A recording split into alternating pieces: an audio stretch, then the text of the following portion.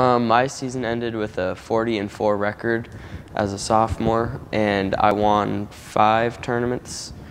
Olathe Northwest Wrestling had a constructive season with 2 wrestlers placing in state.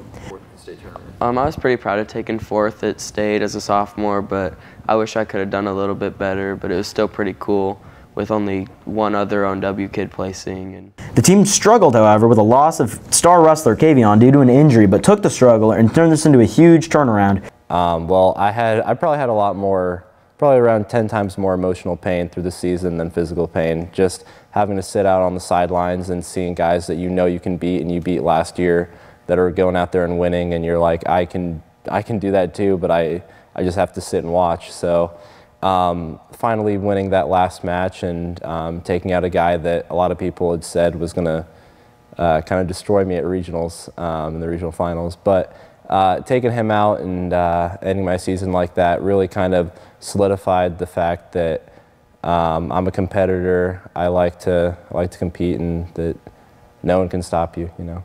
With 10 senior wrestlers mentoring and teaching the younger competitors so that they can grow into more dominant wrestlers in the future.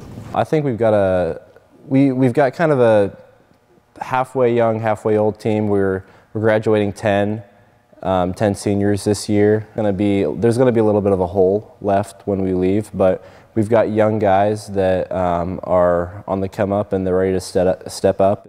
Olathe Northwest wrestlers are happy with the result of this season and look to build and expand into future seasons and to continue to dominate on the mat. Good luck with everything, boys.